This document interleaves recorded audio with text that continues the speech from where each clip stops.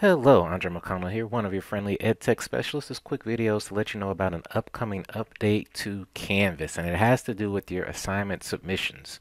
So whenever you go to submit an assignment with the text entry option, and it'll look just like this, where you're going to input your response directly into Canvas, that toolbar is getting an update. So it's going to have a new view that looks just like this, and some new features as well. So just wanted to give you a heads up that this is going to be happening over the weekend. So next week, whenever you click on that text entry option, you're going to see a different toolbar here. The main feature that they've added is an autosave feature. So if you were to input some text into this toolbar, or I'm sorry, this text box here, and then you leave this page, let's say you go and you have to look at something else before you finish your assignment, and then you come back to it, Canvas is going to give you the opportunity to pick up where you left off. So when I click on that same assignment and come back to submit assignment and choose the text entry option, I'll see this box right here. It says we found auto saved content. Do you want to see what it is? With the preview. So you can say yes, let me see, and it's going to show you what it had saved. Now from here I can choose to either pick up from where I left off by clicking yes, or if I wanted to start over, I would click no. This is going to give you one chance. So if you click no right here, then you leave and come back, this is going to be gone. So if you want to use it, you have to use it the first time. So it's not a perfect autosave, but it's more than you had before. So if I go ahead and click yes right here, then I can pick right back up where I left off. Now, like I said, it's a new feature. It's not perfect. If you're working on a large assignment and you have a lot of text that you've worked on and you need to leave, I would recommend just highlighting it all and copying it and pasting it into a Word document where you can quickly access it later on. If you didn't know, if you go into your Office 365 and you open a Word doc and you just name it maybe Quick Notes or Scrap Paper, you can bookmark it. So you see our test student here, Sally, has a Word document in her bookmark bar that's called Quick Notes. So you can bookmark that and quickly have access to that Word document, and that's going to auto save and be a little more reliable than this new feature that's in Canvas. So if I wanted to take this text, I had a lot of text, and I just wanted to copy it into my trusty Quick Notes document right here in my toolbar, then that's going to always be there, and you can use that for whatever you want. So later on, I could go and access it, just copying it again and paste it into my assignment.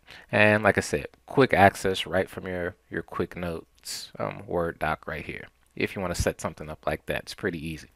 Go into your OneDrive, create the document, and then bookmark it with the little star in the far right corner of your address bar.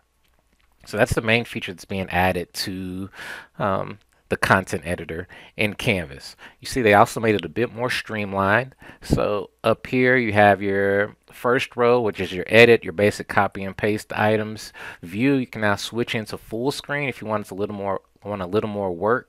I'm sorry, a little more space to work here. And you can switch back.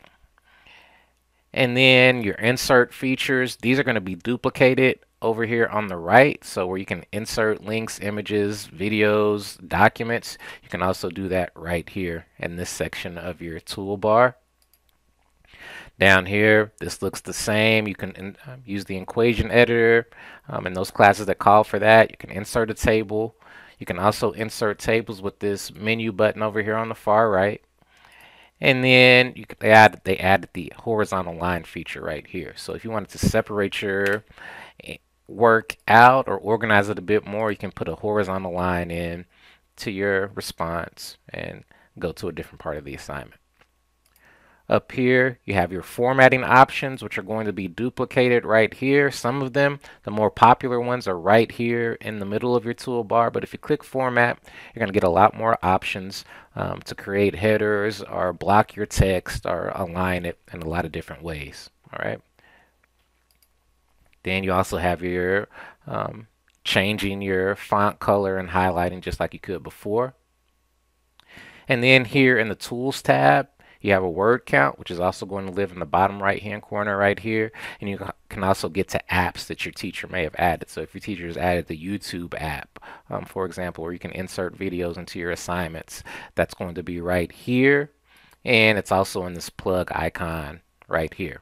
So you see they've duplicated features in a couple different places. The ones you'll use most often are going to be in this toolbar right here. And then this last one is the table tool where you can insert a table if you when you need it to. Right.